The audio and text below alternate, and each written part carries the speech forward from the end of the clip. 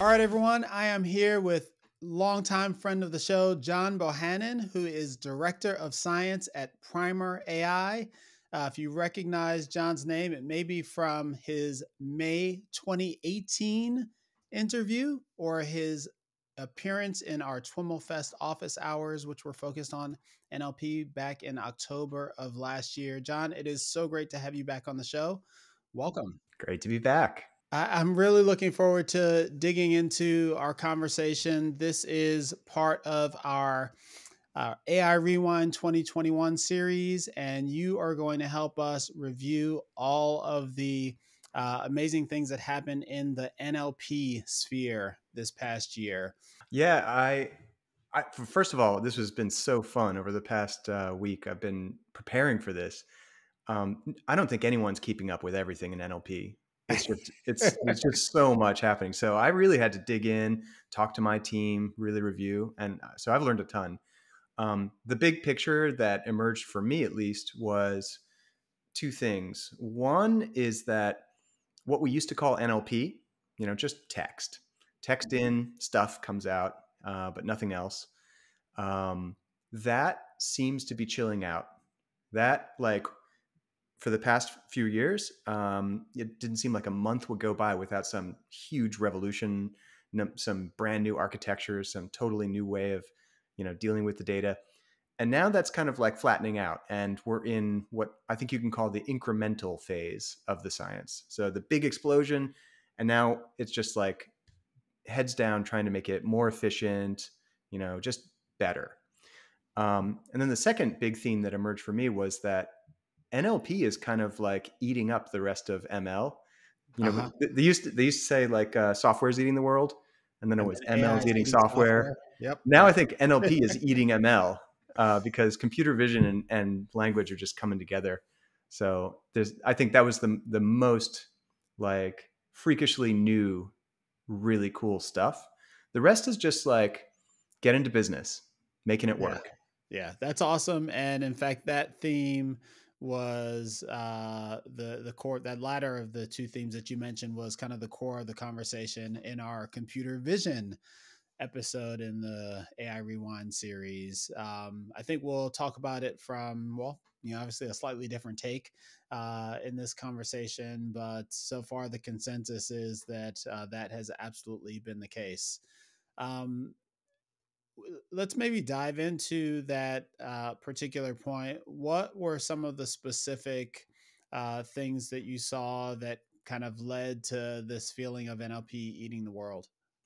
So, I mean, it was right in January of this year that DALL-E came out. OpenAI is just crushing it. OpenAI is just owning this weird new hybrid space. And they're clearly having a blast. I mean, you almost giggle while you read their papers. You can just tell how fun it is to do this new work. I mean, it's we were talking earlier about how hard it is to keep up with the space, but it's hard to keep up with just OpenAI. I know, I know. It's just a really exciting time. So, DALL-E was followed by Clip, and most recently, we have this new thing called Glide. Hmm. That just came out like in the recent past week or two. Hmm. And I actually played with it this morning, and I emailed you some of the output. I was just playing with it this morning. It's just getting so dang good. You just literally use language to ask a model to generate images that you want. And one way that we've been using it, you can actually make it do useful work too. You can do image search. So if you've got a whole bunch of images, let's say that you harvested from Twitter or something, and you want to say, hey, find me blah, and you just describe it, like write the caption for an image you think exists. So you just take all those images and you put them into this embedding space that lives in the same world as the text. And so it takes your text, it finds that high dimensional address, and then it just goes finds images that are kind of in that neighborhood and shows it to you. So like semantic search on images is suddenly really, really working. So that's just cool. Maybe contextualize Glide relative to Dolly and Clip. What are the differences between the three? Yeah, so DALL-E generates images. Clip is this classifier. That's the thing that knows how to take captions and images. That's the training data originally, and put them into a common high dimensional space so that you can go from text to image or image to text. And so Glide is a new innovation where rather than guiding the generator of the images to try and satisfy the caption you gave it, with a classifier, it uses a noising technique so that you actually don't even need the classifier. And the result, which I'm pretty convinced by even sending you those low res images, is that it's much better at making photorealistic images. You know, like up till now, most of the fun that people have been having with VQ, GAN, and clip systems has been like dreamy stuff, like, you know, something crazy. Like I did a whole holiday themed one at Primer where I was just doing variations on Christmas trees, and one of them was a Christmas tree growing in a bathroom. And sure enough, it created this surreal image of a Christmas tree growing out of a toilet with a kind of a hand towel looking like a Santa hat. You know, just like you're not gonna like make anything useful for the world, but it's fun. But with Glide, they're getting so good that I think it actually will actually get commercial use. And the really cool innovation is in painting. So now you can use this system to make an image. Let's say you're a designer and you want to make like a mock-up of a living room or a landscape or whatever it is you're trying to like visualize. And so you describe it, and then you want to change something about it. What you can do is literally like finger paint. You can kind of circle a little zone of the image, and then you can add an element. You could be like, and a red barn. And then you could go in on that red barn. You'd be like, with yellow windows. So this is the future of Photoshop. There will be a language interface to Photoshop. Either Adobe's going to do that, or someone's going to eat their lunch. But that's what we're going to be using in the future. And so is Glide using Clip to? No, you don't need it. That's the whole point. You don't need it anymore. Okay. Yeah. So it's pretty cool. And they haven't released the full weights model, but they released a small version, which is what I used this morning to send you the corgi in a robot costume and for giant friendly robot visiting St. Louis. Nice. And those images are, you were just mentioning this, but they're generated images based on the text, as opposed to the way you originally described it. It was almost like an image search where it's finding the images. What's the relationship? Well, so the old way, you still need a generator that knows how to take text and try and generate an image. But the way they used to in the back in the, like, I think like from now on, we're not going to be using Clip to guide that generation. So it starts off with just a random, bunch of pixels. And then it tries to move in the direction of an image that matches your caption, because there's that common space. So Clip was doing all that guidance before. Now with Glide, you don't need Clip to do that. So that's the idea. And it's pretty fast too. I mean, even though they're not very high res, it was like a minute per image this morning to make those. So I could just play around. That's awesome. That's awesome. And along the same lines, you mentioned a few other models and papers that were in similar vein. What were some of those? Yeah. So on the theme of NLP eating the world, papers and usable systems have started to emerge in chemistry, in like medicine, and I think it's just going to keep on going. The general utility of the transformer architecture and the approach of like feeding in data in a similar way that we teach these models in an unsupervised fashion, language, is just starting to pay off. So we've seen protein structure prediction. We've seen chemical formula, like manipulation. I think it'll just keep on going. We're going to just keep, it's like a little acid that's eating through problem space. And I don't know where it'll stop, but I also don't think it's going to stop with these things that are like Clip and Glide. There's nothing special about images other than we just happen to have a whole bunch of data. We have a whole bunch of images with captions. That's super convenient. But I think like what's coming next, of course, is video. And, with robotics, you've got other senses. What about tactile? What about movement? I think that the trend is going to be towards multimodality with a single system. So you'll be able to just like describe things in text or show like a video example of what you're trying to get at or a sketch. You can come in from any angle, and there will be this massive common embedding space for all modalities. I think that's probably where we're headed. Yeah, in a lot of ways, this is, we're approaching this world that NLP folks have been evangelizing for a while, in the sense of, you know, we create language around all these concepts that we care about, and so NLP, is a fundamental currency of thought, right?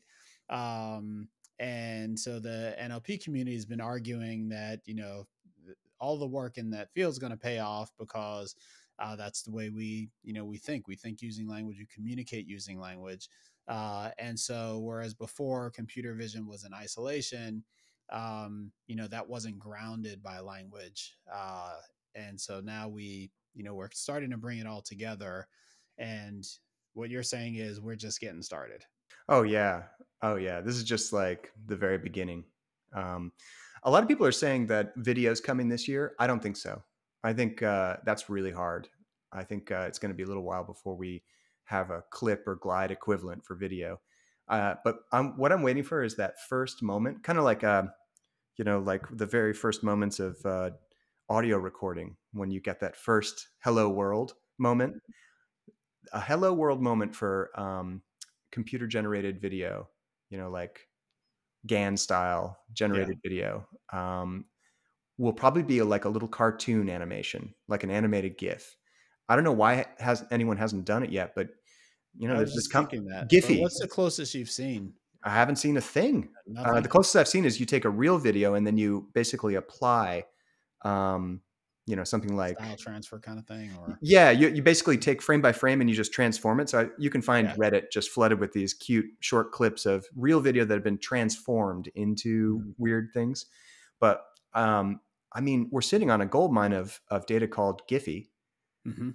It's just someone's got to be doing that right now. Just take Yeah. that data set and make a version of clip for Giphy Mhm. so that we can have animated GIFs on demand. Yeah. So that's going to be the hello world. And from there, it's onwards to Hollywood. You mentioned the work that's happened in proteins and chemistry and medicine. Uh, what's kind of the common theme behind these papers? What are they trying to do? It really all boils down to the original trick of the transformer. It's amazing how valuable that idea was. A paper in 2017 has just completely taken over the world. The idea is if you have a sequence of some kind, language, it could be pixels, it could be sound, could be DNA or protein sequences. Um, you make the what we call a language model in NLP. Maybe it'll always be called language model even when it's not language. I see that in papers. Like I linked two papers in what I sent you. One's called a protein language model. So maybe that'll be the trend. Is you just call that a language model, even if it's not human language. But the idea is um, you teach the system to learn the patterns in the data by having it self-supervise at a massive scale. It's just essentially doing, we call it tokens by tokens. You just take this attention window, you stick it in there, and the usual trick is you do a mass token task where you hide some of those tokens and you teach it to fill them in, or auto-regressive, you cut it and you say, what would continue writing from here? It's all amounting to the same thing. You're forcing this very, very massive function. That's all a neural network is. It's just a huge function with a like ridiculous number of variables that we call parameters to, essentially satisfy this objective of being able to predict. And the weird thing is all of these cool skills just seem to emerge from that, I think, dumb trick. I think of it as and that's not a pejorative. I think it's a beautiful, dumb trick. And that's another theme, by the way. We still don't understand. We don't understand how it works, which blows my mind. ML used to be a branch of math. Now it feels more like biology. It feels like we're studying things that we don't fully understand, and we're just taking an empirical approach, probing and prodding, trying to figure out how they work. Do you follow the more theoretical side of NLP and the efforts that are taking place to try to better understand how the models are working? The extent of my engagement with that, full honesty is here at Primer we have a Slack channel called Algorithms, just for historical reasons, and people drop papers in there and start discussions. And every once in a while, I will see something that a theoretical paper that just seems to be making some bold claim. Usually, it's like sounds like physics to me, and I'll just tag in people, usually people with a physics background who are on my team, and say, please explain this. Is this a big deal? And so we like dig into it. And usually the consensus is maybe. even people on my team who like can really come to grips with these theoretical papers are always like, well, let's see. Like Yeah. it feels very nascent. There hasn't been any big like reductive understanding that you would get in like physics with these models. It's still very empirical. And when people take a theoretical take, it's like intriguing, but I'm just, like I'm just waiting for someone to say, "Oh yeah, this is the breakthrough we've been waiting for. This explains a lot." And I just haven't heard that. Kind of along those lines, one comment that was recently made to me relating to NeurIPS was this feeling that the NeurIPS and let me be clear, an individual's experience with NeurIPS was that you know they're they were able to take less uh practical they got less out of it, I guess, is the only way to say it. And I was reflecting on that and this idea that over the past few years, what one of the things that's been really interesting about this field is that you to stay on top of the field and to implement useful things that were beyond something that was already packaged in a library. Like you had to read papers to understand what folks were doing, because the field was evolving so quickly. And um, I think you kind of alluded to this in your opening, in that the field is in some sense slowing down. And I wonder if there's a corollary to that, that the kind of the hardcore research is diverging from practice more so than in the past. Yeah, I Does agree, that and resonate at all? it does resonate, and it manifests in a bunch of different ways. One of them, here's a really practical way that this manifests. Early on, and by early I mean like circa 2018. NLP, modern NLP is so new. Um, these benchmarks emerged. It was like, okay, let's get down to business, people. We need, natural language processing needs to take the measurement of these models seriously, because we started to create these giant language models that had these amazing capabilities, and everyone wanted to play the game of is my model better than yours? And so you had glue, and then that got beat, and we had super glue. Now we have something called gem, and there's like a whole zoo of benchmarks out there. And something I've noticed is that they are just less and less useful. I think of them as academic benchmarks, academic data sets. So what you do is you take, if you want to know how good name density recognition is, one of the old school core tasks of NLP. Find me the people, places, things in this text. There's this old data set floating around called ConLL. It's really old. It's just a little sample of news, just from, I think, like one source, from one period of time. And we've been using it ever since to measure how good you are at NER. And it wasn't that long before, when we built our own NER model, we started to notice that performance on that benchmark, that academic ConLL benchmark, started to drift away from the performance on real customer data that we had gold labeled that we cared about. And that was the trend that we just saw happening over and over again, is that it does, if you're chasing state of the art on these big benchmarks, you're actually often driving down the performance on something you care about. And so you have to make your own internal benchmarks. And I think we're not alone. I think everyone across the industry is quietly maintaining their own internal benchmarks to keep track of stuff. And that's bad, right? This was a theme that came up in the computer vision conversation. Also, we're focused on the flip side of that, which was the academic tendency, at least in CV, to quote unquote overfit on ImageNet, Yeah. right? And you're describing the the flip side of yours would be overfit on Blue or Glue or whatever it is, right? Yeah. Um, So, I mean, but that's one of the manifestations, though, of this problem is right, that, early on when NLP just started to explode, a big conference like NeurIPS, and these kind of shared resources like these benchmarks made sense. Like we didn't even have a map. We didn't have a compass. We were just, okay, let's get together, figure something out. yeah, Now we're past the explosion and we're in the like settling, like stable phase of this science where it's like, okay, let's mhm. make it good. Let's make it efficient. And now it's like very applied.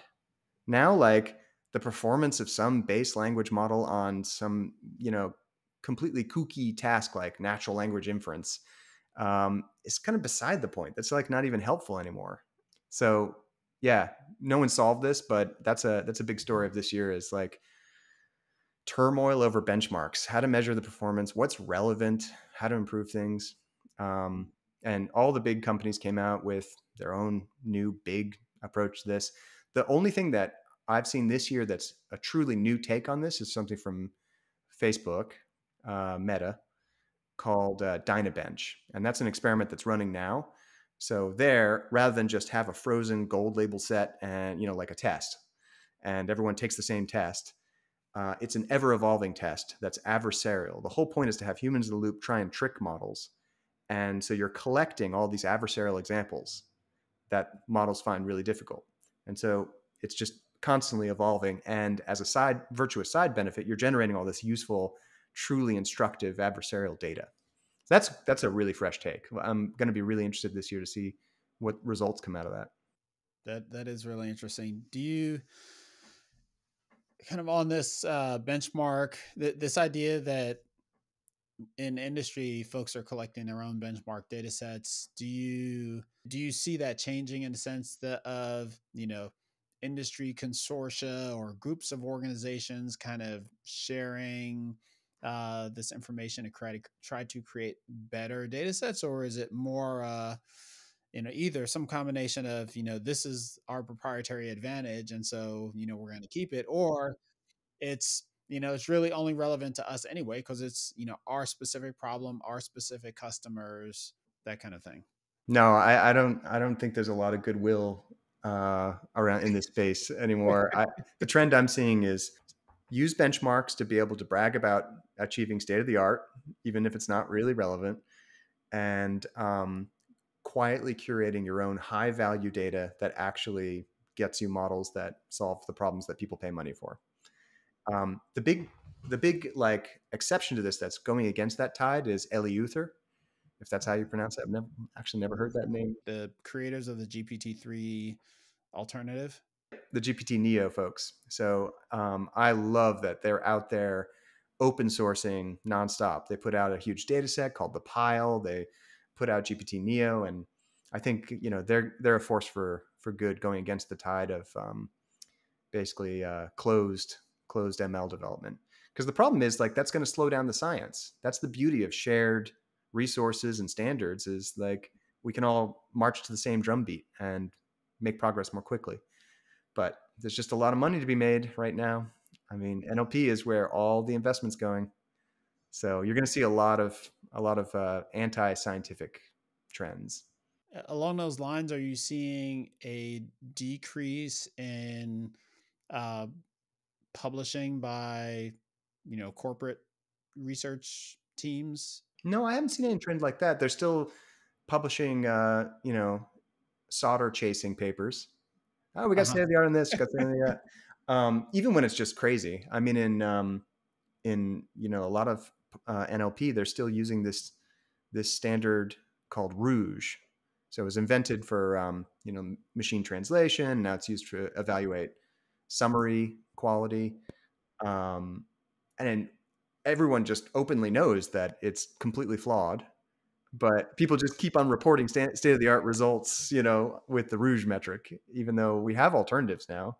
But it just reveals that a lot of the publishing that's happening, whether it's in universities or big companies, is really just bragging rights Yeah.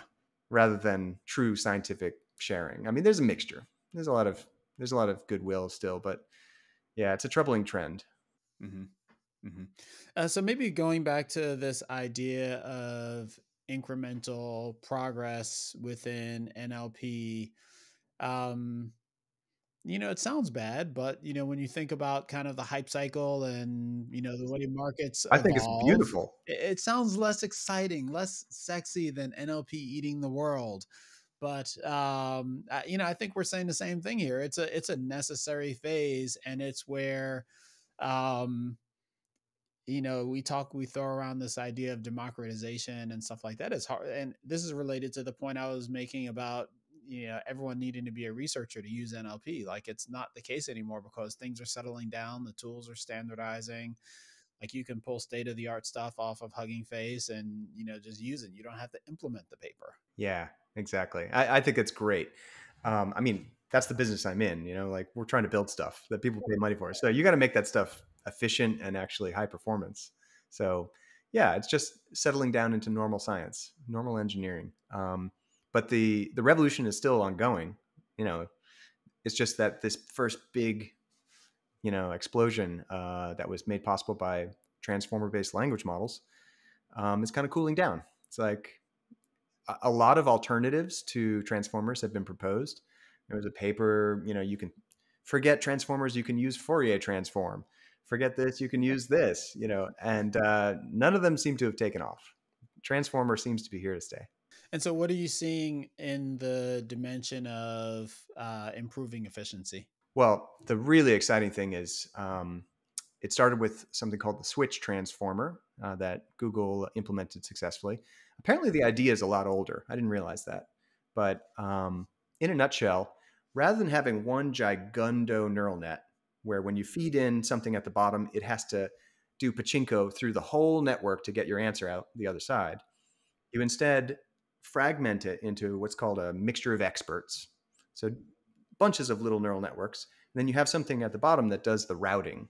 So when a little piece of information comes in, like language token or whatever, it gets routed to the right expert. Sometimes these systems route it to a couple experts and let them kind of duke it out. But the point is you can have a gigantic system that's very sparsely activated. So it's way cheaper to train, way cheaper to do inference on. And you can do it with distributed architecture very naturally. Whereas if you have your whole neural network that needs to be in memory, maybe even on a chip, there's a hard limit to how big you can make these things. The parameter size of these models has been outstripping Moore's law by a healthy helping over the past few years, and that's got people worried. Money, power consumption, climate change impact. Only a few giant companies being able to even operate with these things. So the switch transformer has been a really exciting development this year. And two models, one from DeepMind, one from Google, came out just recently, Gopher and Glam. Glam's been around a little longer, that implement it. And also there's a really amazing result from Facebook AI. They go by Facebook AI or Meta AI now. I guess it's Meta AI then. Where they had a multilingual translation model that beat all of the bilingual models for the first time on the big WMT annual machine translation contest. So it used this mixture of experts architecture. So it ran a lot more efficiently. So that idea seems to be taken off. And I can expect that this year it'll just keep going.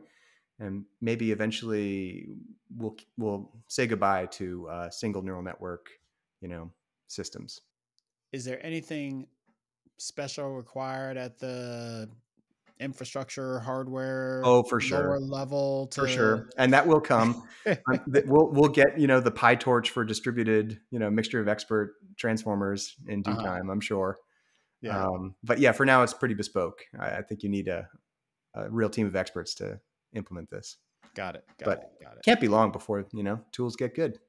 Hmm. Hmm. Well, I think it's the same process that we've been talking about. There's an innovation in the switch transformer. It's kind of standardized and demonstrated to be effective across, or at least from several different groups. And, now the PyTorch community and others can, take it and kind of push it down into their level and take advantage of it. What are you seeing around kind of building operational pipelines around transformers or transformers in production, that kind of thing? This relates somewhat to the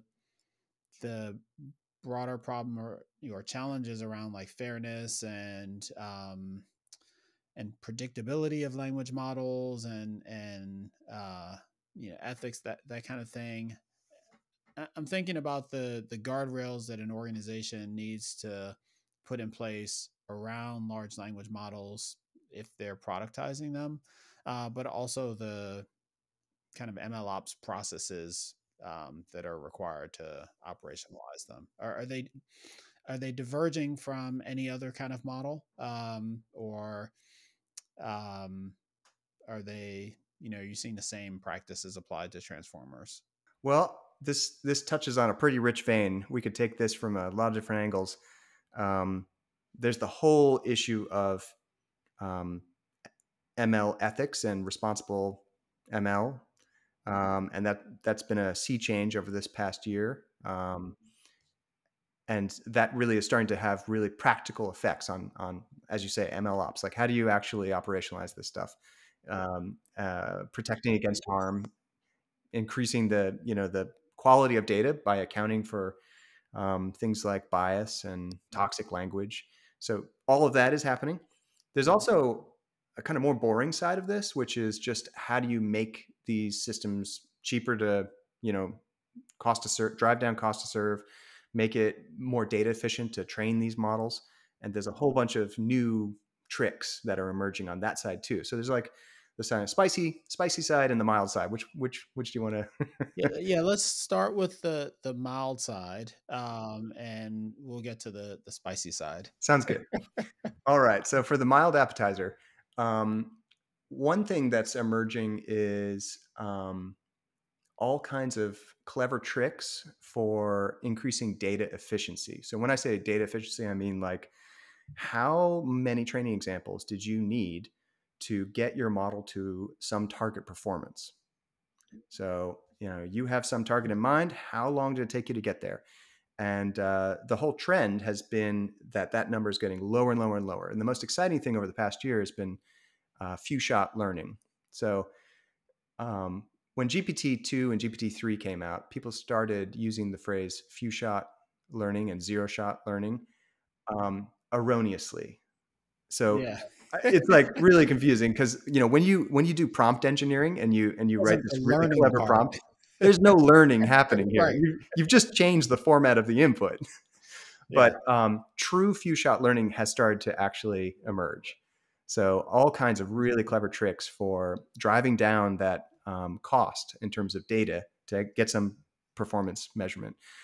Here's one of the like really cute tricks. So when you want to make a classifier, so document comes in and you tell me whether it belongs in bucket A, B, or C. Yeah. This is like NLP task 101. Usually what we do old school is you give it a whole bunch of labeled data. And the first thing the model has to do during training is figure out what the task even is. You don't give it instructions. You just punish it every time it gives a wrong answer. And so the whole beginning of the training is just figuring out what the task is. And that's not efficient. That's like administering a test to students where you don't even tell them what's going on, and they just have to kind of figure out what it is first. And so one of the cute tricks I've seen emerge is just make it multiple choice. Just literally spell it out right there in the input data, what the possible choices are. It's just like such a nice, simple trick. And that's what I mean when it comes to incremental science. It's like bunches and bunches of little artisanal improvements to how we do things that's squeezing out efficiency and performance. And that is that an example? And is your broader point related to you've already got a trained large language model and you're trying to figure out basically how to get it to do what you want? Yep. It's just old fashioned, now old fashioned fine tuning of a language model. The same old, same old. Another neat trick that's emerged is the pipelines themselves. So this is something we've been grappling with at Primer.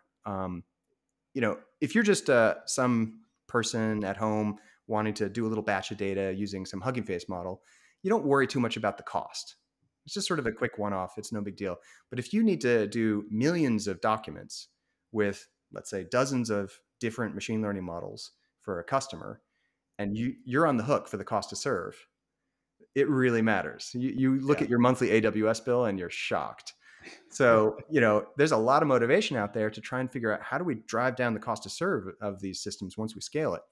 And so one of the things that you can do, and this is borrowed, so true of NLP these days, take an old concept from like computer vision and just figure out how to reapply it. So it's the idea of model cascades. That's what they call it over in computer vision. Rather than just have your big, great model doing all the work, you have a cascade of models, maybe sort of like not that good, better, better, best. And you basically do what I call inference triage.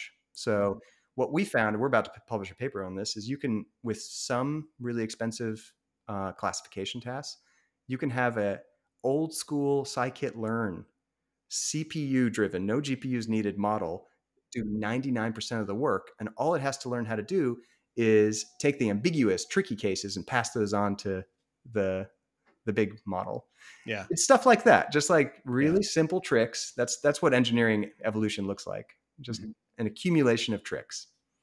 Yeah. I mean, I guess all the best tricks sound obvious once you say them, right? Yeah. Although I got to say, Transformers, that's clever. Yeah. It's still such a cool idea. It's to me, it's never going to feel obvious. That's just such a cool idea. Yeah. Language models, even like Yeah. cool idea.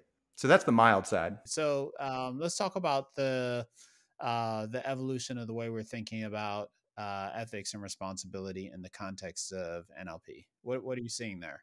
Well, I'll start by making a prediction for 2022, since we're supposed to be doing some of those, right? We're going to do some of those. Yeah, absolutely. All right, I'm going to throw one in. I don't think that Amazon Alexa or Apple Siri or Google Assistant are going to get dramatically better this year, even though they could. And I think it's because these companies are rightly cautious about the language models that would power that. It just doesn't feel safe enough yet. It just takes one really, really egregious, public relations disaster to nuke the whole effort. And I think they're going to hold back until that stuff is all ironed out. So I don't think you're going to, even though like you're going to have Hugging Face models and maybe little startup, efforts that feel like they're miles ahead in some regards with human interaction, whether it's speech or text or just making sense of things. I think that the big companies are going to lay low a lot longer. So that's my prediction, and Okay. and rightly so. Okay. So on the spicy side, in retrospect, no one should have been surprised by any of this. Like, what are these models? They're just big mathematical objects trained on data. Where'd that data come from? Us. It's our written text on the internet mostly. Where did that come from? Well, a very biased point of view. Very, very biased point of view. English speaking almost entirely, Western, industrialized, male dominated. And, it comes from a human history that is only now starting to, on the timescale of human history, kind of yesterday woke up to equality. And so it shouldn't have surprised anyone that if you put a language model behind a free-form interface where you can just like talk to it or make it say stuff, that you can very easily make it say things that are just like politically unacceptable and sometimes ethically shocking. And yet the past year, I mean, really it started the year before, but it continued this year. People just keep on stepping in that landmine. The one that I noticed this year was the Allen Institute for Artificial Intelligence made this cute little cute little experiment called Delphi. Mm-hmm. You remember this? Yep. And man, that blew up in their face. And you know, I don't think it was a mistake to do the science. It was a cool question. Could you, if you made a big data set of ethical statements, you know, things that are right and wrong, could you generalize at all? Could you get a model to like take statements as input and say whether it's like sounds ethically right or wrong? Interesting idea. It's like basically a toy experiment. And the one mistake they made was they put it online in a way that allowed anyone to say anything to this model. And of course, if you're motivated, you want to make the model say something racist, it'll take you like 15 seconds. And then they, you know, this is the part I don't like. Then they absolutely mob bullied these poor scientists who had good intentions. Come on, like they weren't out to harm anyone. And so that's the trend we've been seeing, is just sort of people making these self-inflicted mistakes using language models, and, you know, like Twitter beating up on them. And I mean, there was a time when when it came to machine learning and ethics, we talked about systems that were deployed in the world, like things that determined parole, things that determined whether you got hired or not, that were having impacts today. People were truly being harmed, and like those, you know, facial recognition systems being used, you know, to, you know, like hassle people that clearly had racial bias. Suddenly that whole conversation moved to, can you make a language model say something racist? And like, so what's come of that? I Some don't very know good that it's a things. complete shift. I think there are still people that are There focused are, there on. are, but like it has made a lot of heat and noise. And I think some good things are finally coming out of this. One is that you you can't not talk about the ethics of your work anymore. Mm-hmm. Like papers, you know, routinely will have an ethics section. It's just expected now. When you dream up some project, you're not going to be able to avoid the conversation, hopefully before you even get started, of like, well, what are the possible harms? That's a sea change. That, you know, just a couple of years ago, that just wasn't the case. And I think that's the biggest positive impact of all this, is that we're talking about it. And then the second one is, people are starting to get practical about it.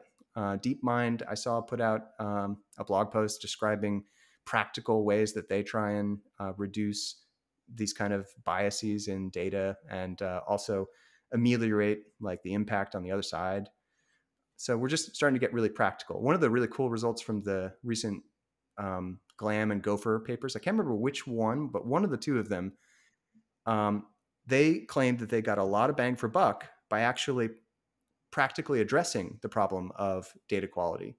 So they had all kinds of clever filters on huge gobs of internet data to try and get rid of some of the worst stuff, like, you know, internet chat and toxic language. You know, they pre-filtered that out, and they got better performance on the task that they cared about. Practical. So it's not just a bunch of heat and noise. It's actually productive. Mm-hmm. I don't think I saw the DeepMind paper that you referred to. I'll have to get that link from you. Um,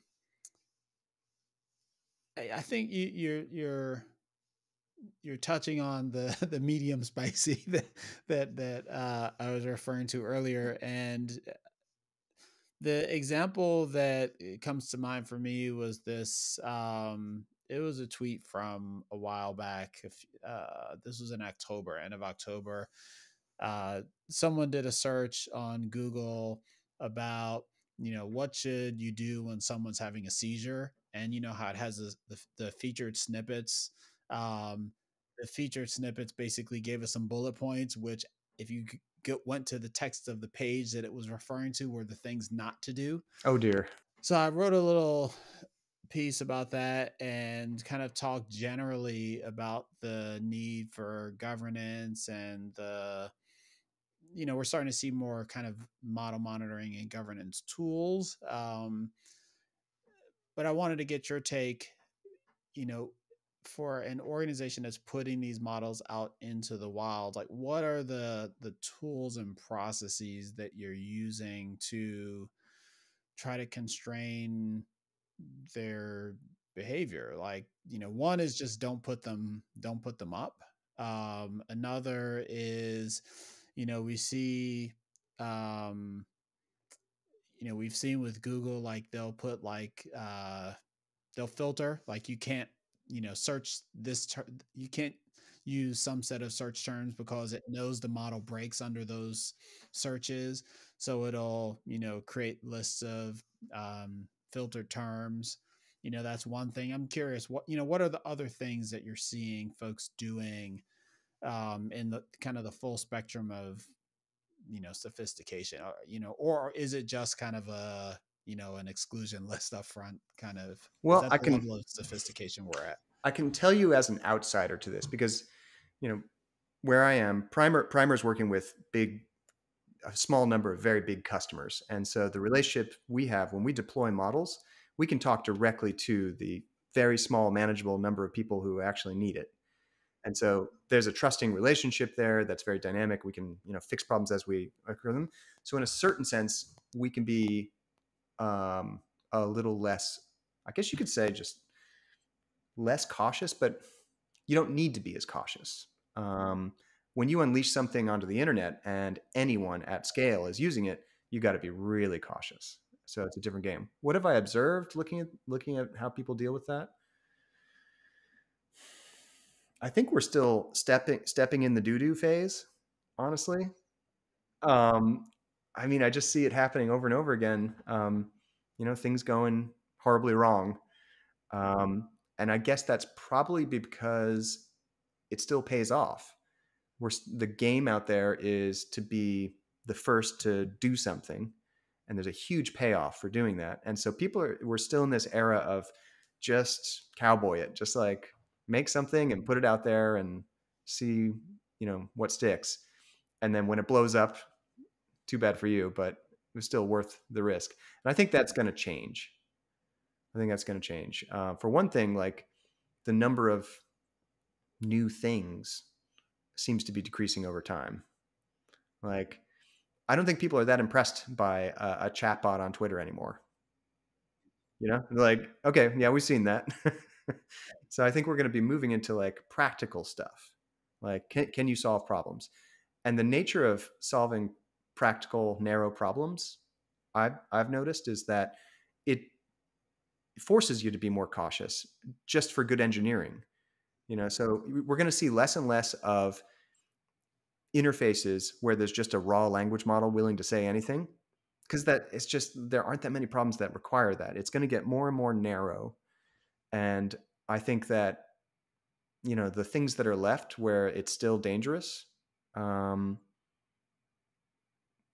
yeah, we're going to have to figure out how to do it. And to your point, like, I think we are still essentially filtering. I think that is the best tool we have right now, is to just make big exclude lists of terms and keep on adding to it. I've done that myself. Not for toxicity, but we were building a system once, and it wasn't dealing very well with certain famous people that would just pollute your data, and so we would just exclude them because they weren't relevant, and so we just like clean up results that way. It's an old school trick, and I think we're still doing that, and I think that'll continue. Ultimately, though, well, a lot of people think that the solution is to train better language models, make them more polite and, helpful and cautious from the get-go. Other people feel like that's too hard. Just train them on the raw world as it is, and then do something downstream to clean up their output. I don't think that's been settled. You mentioned chatbots. Have you seen anything Nope. there? I don't know what. No matter what you're going to say, the answer is nope. I don't think chatbots have improved at all. I mean, you would think they would inherit some improvement due to transformers and that whole thing, but they are more fluent in terms of it's not word salad, but yeah, they still can't keep track of what you're talking about. they still haven't achieved utility Yeah, in the I don't broad think sense so. yet. I don't Yeah. think so.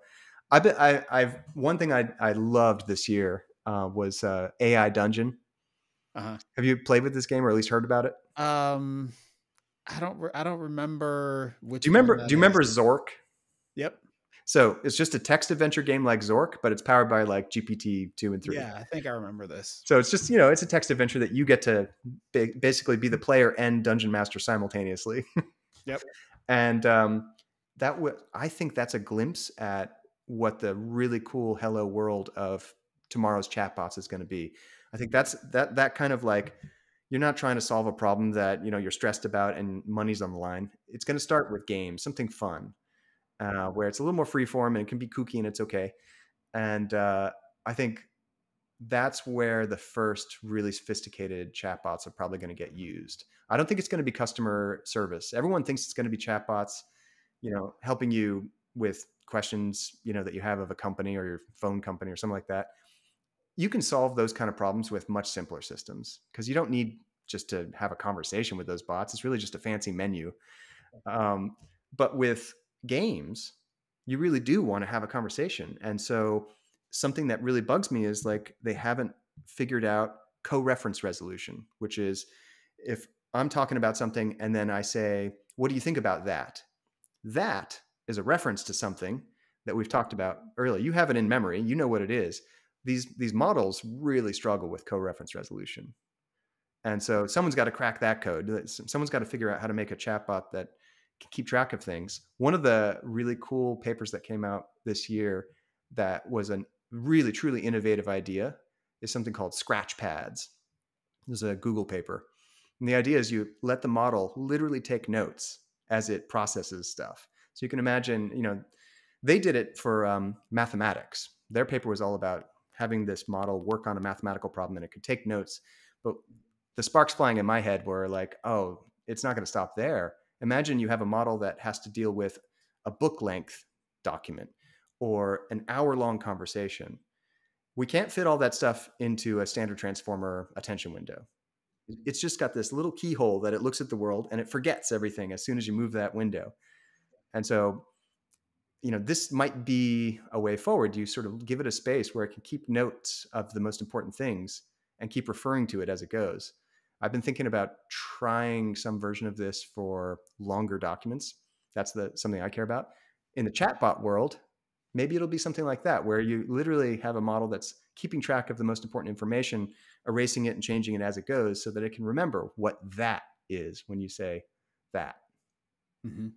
We'll see. I don't know. I've had some interesting conversations on the general topic of fusing various types of memory with modern deep learning models, and that seems to be one of the A, there's a lot of activity, and B, it seems to be high potential, and if we get that right, we open up a whole nother dimension of performance.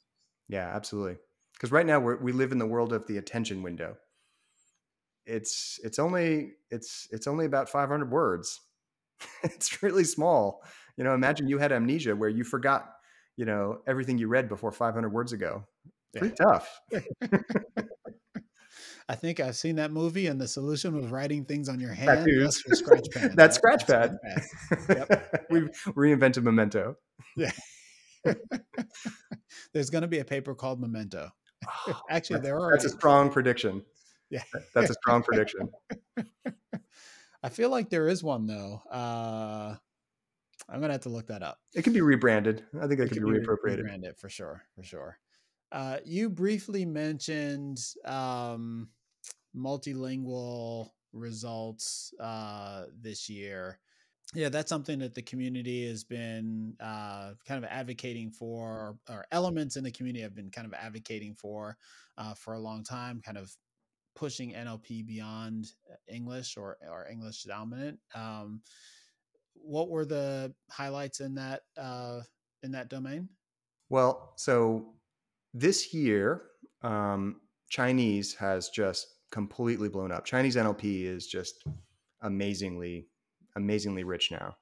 Multiple models, language models bigger than GPT-3, whole new dialogue type models that is like Chinese based. So there's just no doubt, like the language that's gonna be on par with English, if it isn't already, is Chinese. It's huge investment. And then a bunch of other languages are starting to play catch up. I noticed that a Korean version of Glue came out, and a GPT-3 Korean model called Hyperclova. A whole bunch of other languages are also playing catch up, mostly by utilizing English models and then kind of doing tricks to make them multilingual.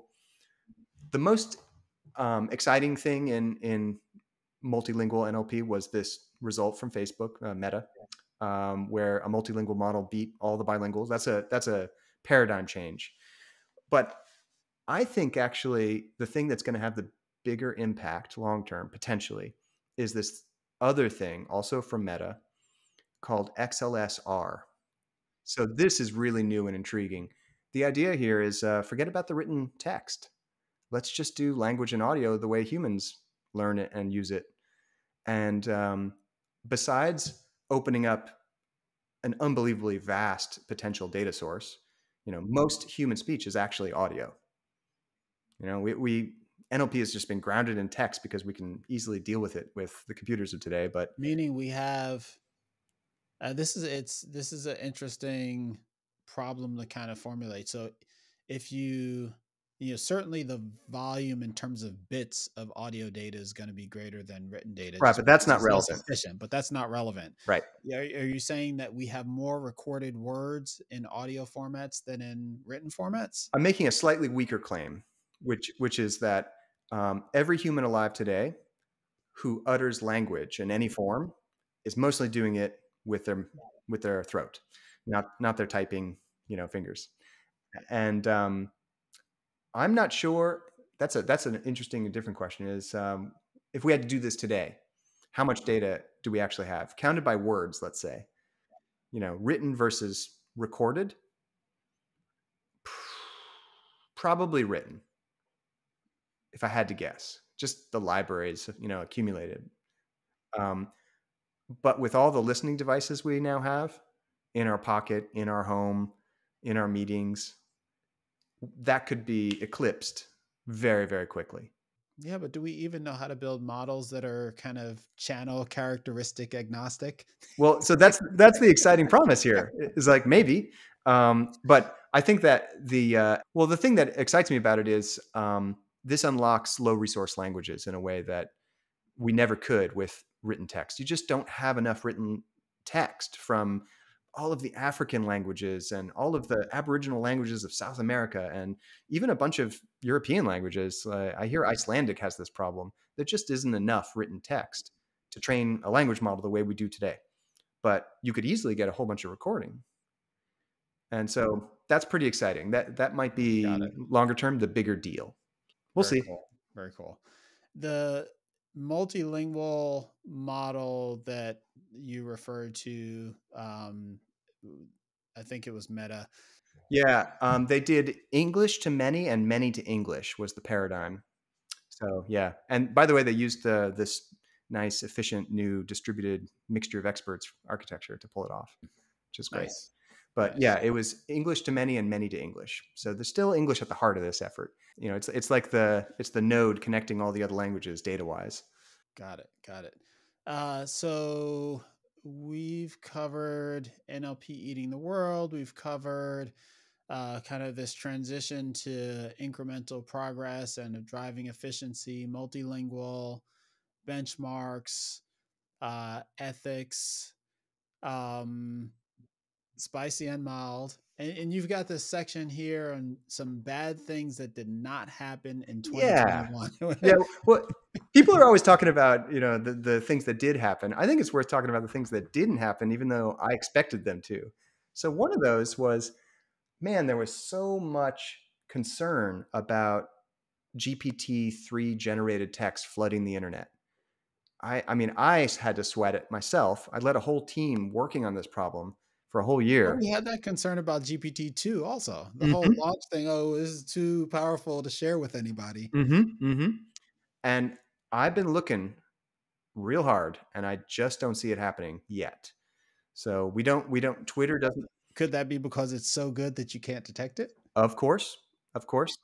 I don't think so though, because I can tell you, as someone who's done this before, the first thing that'll happen is someone will announce a prank, and I haven't even seen a large scale prank yet.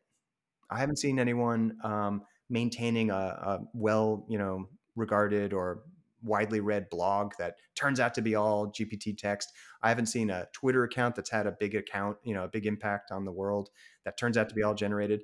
Nothing. It's just like a big whimper.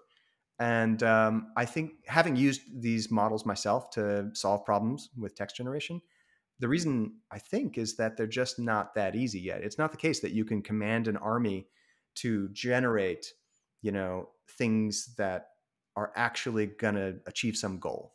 It's still too weird, too much hallucination, too much fuss. But I do think that troll farms, state-sponsored troll farms, and they continue to toil away. Trust me. Um, if they aren't already, they will soon be using GPT style models to accelerate the human effort. And so there are going to be efforts. I'm part of I'm part of one of surely many such efforts to try and make detection systems to combat these.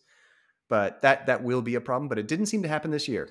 I didn't see any evidence that any bad actors were using these text generation models at scale. So that's nice. Didn't see that. The other thing that didn't happen was reinforcement learning didn't take over NLP. A lot of people thought it was inevitable because RL is just so amazingly impactful in other fields. It just didn't make any inroads. There was one exception that I noticed, which was this OpenAI paper, which was using reinforcement learning to shape a summarization model to human preferences. Neat. I mean, the results weren't like mind blowing, but worked. But it hasn't. RL is not eating ML. That's not happening yet. The other big surprise, of course, is that we still don't know how language models work. Still a big mystery. We're still in this era of treating these things like cells that you have to do experiments on to figure out what they can do and how they do it.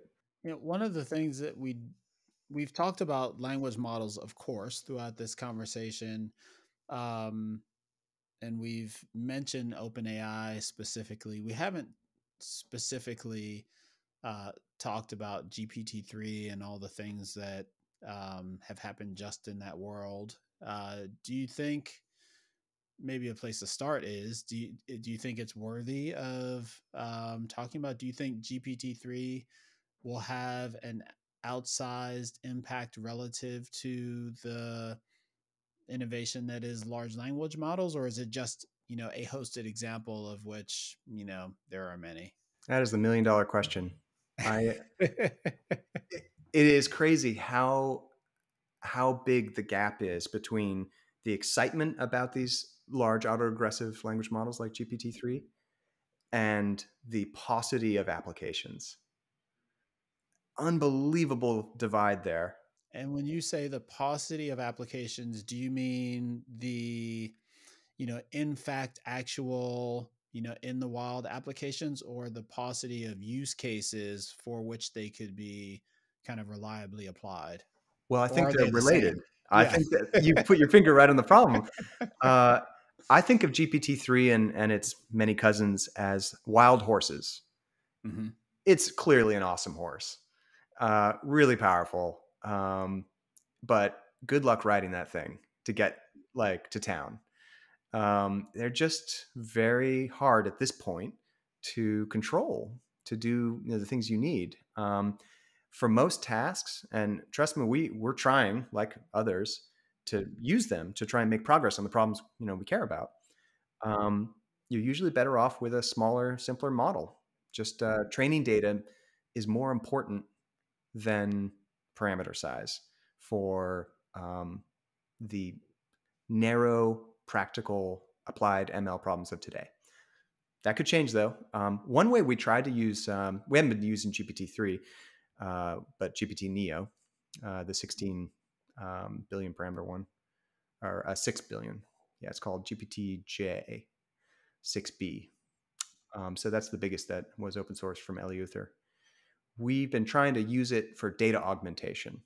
So we were like, okay, well, if you can't put this model literally into production to do a task, maybe you can use it as a tool to train a simpler model more efficiently. So we've been trying to find all kinds of ways to get it to, teach another model to do cool things. Can't even get it to do that yet. I have to admit, we just have not cracked the code on that. What you can do with it is all kinds of fun stunts. So, I mean, it's just irresistibly fun to engineer a prompt to do some brand new trick all in the space of 10, 20 minutes. Where else in ML can you do that? I've used it to generate new neologisms, urban dictionary style neologisms, where you give it a description of a word you wish existed and it just spits out a weird word. Fun. I've used it to generate movie plots or movie names given a plot. I just made a prompt from stuff I copy pasted from Amazon Prime. Super easy. And I've recently used it to generate what I call deep talk questions. So this is a real practical use case. So COVID came and we were all like a bunch of people who used to work in an office and breathe the same air and feel connected. And, it's very hard to stay connected when you just, everyone's a little tiny face in a grid. And so I have this Monday ritual with my team now that we start with deep questions. We used to use a list that was floating around the internet of a bunch of deep questions. Stuff like, what is something you regret from your childhood? What is who was the most influential person in your life? If you could go back in time and change one thing, what would it be? These kind of questions. They elicit real conversation. And we blew through that list because we were doing it every week, and we would randomly choose 3 and then vote on one. So we got exposed to all the questions pretty fast. So what I did was I just made a prompt of actual deep questions and used GPT Neo to just generate tons of these things. And That's I put it awesome. on the internet. It's like taking a life of its own. It's on the internet now. But yeah, you can use them for Yeah. certain things, but no one's figured out how to tame that horse. Do you follow and have you played with the various kind of incremental things that OpenAI has done with the API, like the instruct engine? I think technically it's not 2021. It was actually a year ago from the recording of this conversation that they. I haven't, but only because I'm so busy using GPT Neo and trying to figure out how to make it useful.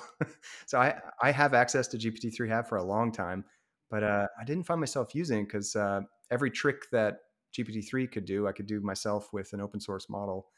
But for all I know, that they've improved it by leaps and bounds. I just wouldn't know. Yeah, the instruct model allows you to kind of bypass a lot of the prompt creation and just say in natural language what you want the model to create.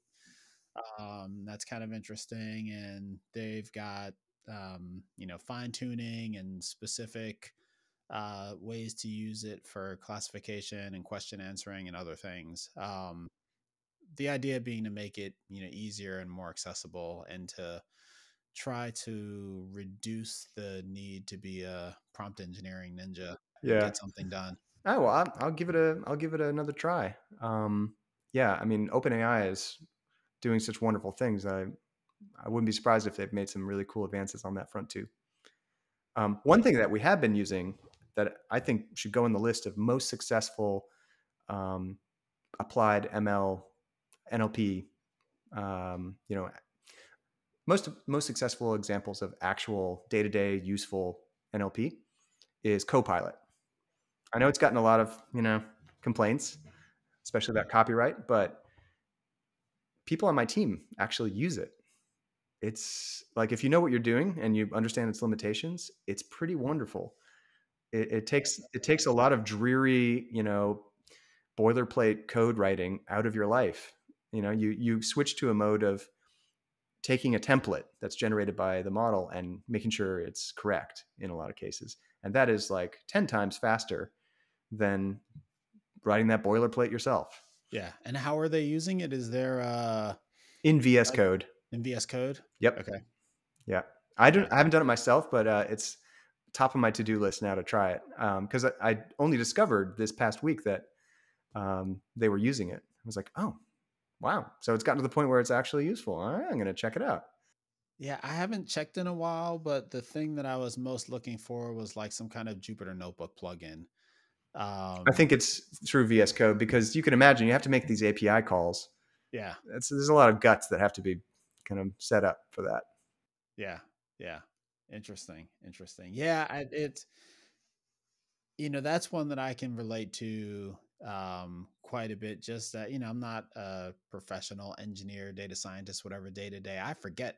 What's the specific format for doing such and such in Python or Pandas or whatever? And you do what anyone And does, which is you go to Stack Overflow, you find some version exactly. of the problem, and then you have to copy paste and then change it because that's actually not quite the problem I was solving. Right. Copilot is just doing exactly that, but Yeah. as a neural network. It's already got all of GitHub, Exactly. and so it knows how to like spit out boilerplate. Yeah. So I'm definitely gonna have to go look at that plugin. I had not played with it yet. If anyone knows about a way to do that inside of Jupyter, let me know. That would be a Uh, really cool little gadget. If someone in the open source Jupyter community would make that, that would be really cool. yeah. Yeah. Absolutely. Absolutely. So also on your list of fun things that did happen in 2021, My Little Pony GPT. What is that? I think I missed that one. Yeah. So I think like of the things that happened this year that I noticed and remembered were the delightful things. And so one of the delightful things was someone, of course, someone did this.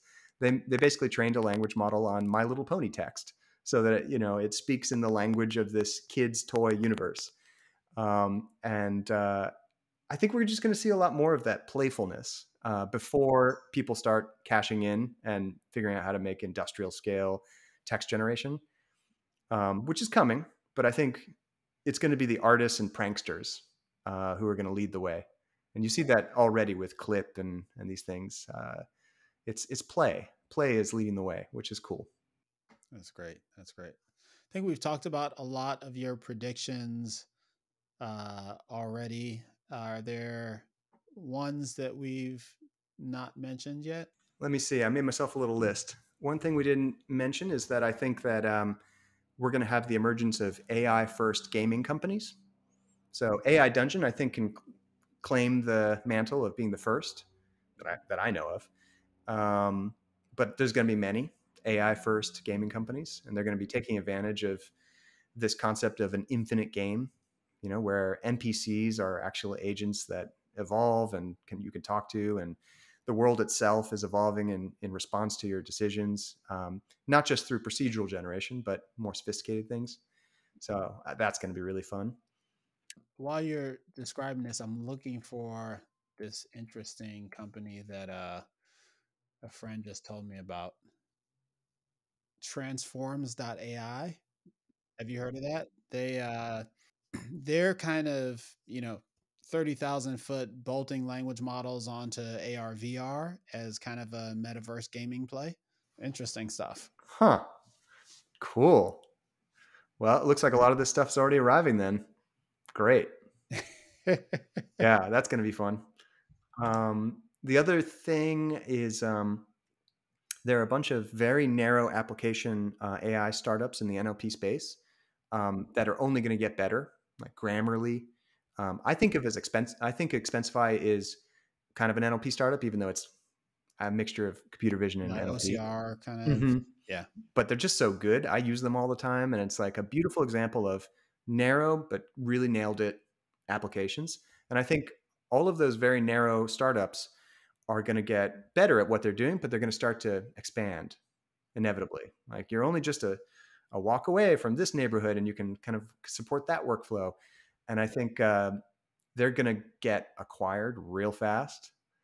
And those that remain are going to be contenders. It'll take more than a year, but the ones that don't get acquired and stick around and keep expanding are going to be new FANG companies eventually. And that'll be cool to see. Let's find out. Let's see. The FANG companies are going to be very, very cautious about anything involving a language model because of PR, and rightly so. Um, but I do think they're going to be putting more and more AI muscle behind their existing features. It'll be invisible progress. You won't realize it, but more and more of the stuff you take for granted will be taking advantage of AI. And then I guess the other thing that I haven't mentioned is we're not going to stop at language to image. Clip and glide and DALL-E. That's just the first shot across the bow. I think all the rich multimodality will start to get eaten up. I just can't wait for movement to be part of it. So, like, first of all, of course, you'll have videos where you can say what you want. A boy walking down the street. Right now you get an image of a boy walking down the street. Next step, of course, is to get a little video clip, a little animation of a boy walking down the street. But where it gets interesting is where it gets really rich, where you could just write a little scene, a little movie plot, and it'll just make that coherently. I can't wait for that. And then also some really weird stuff like a mechanical hand. The data coming in and out of this, electronic gadget is just data. And so you can imagine, like essentially doing the trick that computer vision has been using with, text as a kind of data, brand new data paradigm with robotics. I don't see why NLP won't start to eat robotics, where rather than just having kinematics, where you have to like do all the vector math to figure out how to pick up something, or use reinforcement learning to somehow train it to do this. I think language will somehow come into the mix sooner or later. I don't know if that'll be this year, but it feels inevitable. Language is just so good for encapsulating information at the highest level about the goals that we care about. The thought that prompted me was, do you see or anticipate a role for artificial language? Like, will is what's happening in NLP going to enable like lay people DSLs that allow us to accomplish tasks better? It's kind of a Huh. half-formed thought, but um, Do you mean like you could say, do my taxes and you don't have to be more technical than that? yeah, I'm not sure what I mean. I thought you were going someplace even weirder. You know what?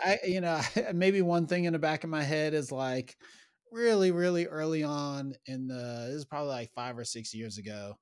Um, like there was some crazy article about, hey, Facebook had these two chatbots talking to one Yes. another and they invented That's their own language Yeah, that's what I thought uh, you were talking about. for transacting. Yeah. And, I've always kind of remembered that plus, one a cool concept in engineering, computer science, to me has always been like the DSL, like, you know, you can write code to do something, you can configure an engine to do something, or you can create a language that allows someone to do the task at a higher level of abstraction than code, and in a more kind of meaningful and fluid and visualizable and understandable way than configuration.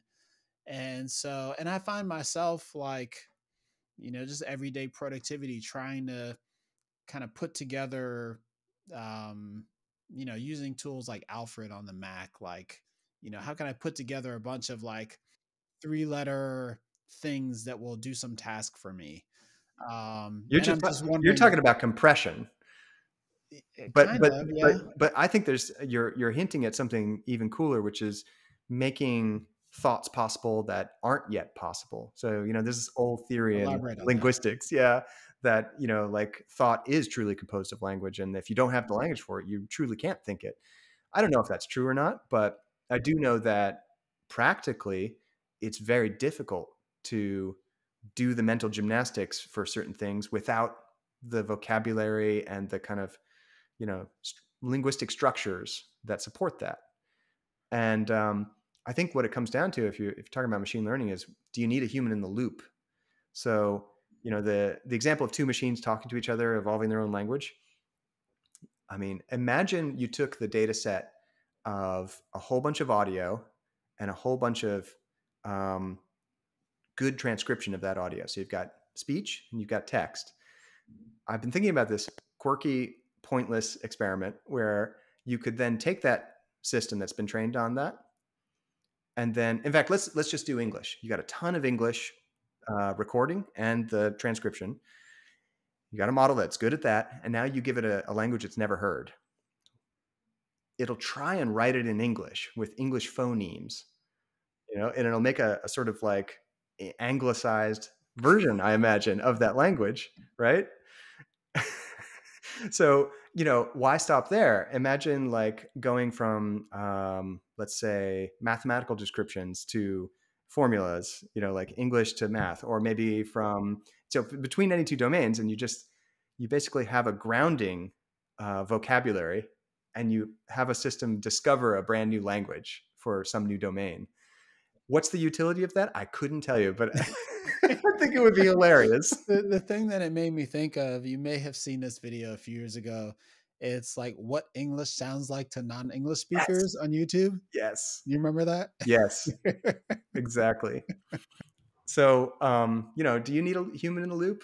Not necessarily. But I think we should care about that more than, anything else. So, how can we, I had a really simple idea I implemented once. This is not ML. This is old school NLP. I made this algorithm that detected jargon, and specifically abbreviated jargon, which the scientific papers I was reading was just so full of. And I was trying to learn new fields, and you get all these big acronyms and you have no idea. So I just wrote an algorithm that would find all those things and find their expanded forms, usually regular expressions. It was nothing fancy. And it occurred to me that you could use the opposite of this to invent new jargon that text seemed to need, because phrases seem to be just used over and over again. So you could just invent an algorithm, invent an acronym, an abbreviation that you didn't realize you needed. And you could, even invent, if you want to get machine learning involved, you could define it.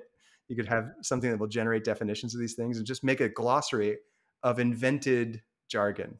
Yeah, yeah. Well, I think the last few minutes of this conversation kind of illustrates the delight aspect of NLP and to some degree machine learning, Absolutely. computer vision as well, that we were just NLP is talking about. finally fun. I'd say Yeah. it was not fun in 2017 and before. It was Hmm. hard. Yeah, Like now it's just fun. that's awesome. Well, that sounds like a great way to finish up this year's AI Rewind. John, it's so great reconnecting and talking through what you've seen this year and what you expect to see looking forward. Happy holidays and looking forward to 2022. Absolutely. Happy holidays. Thank you.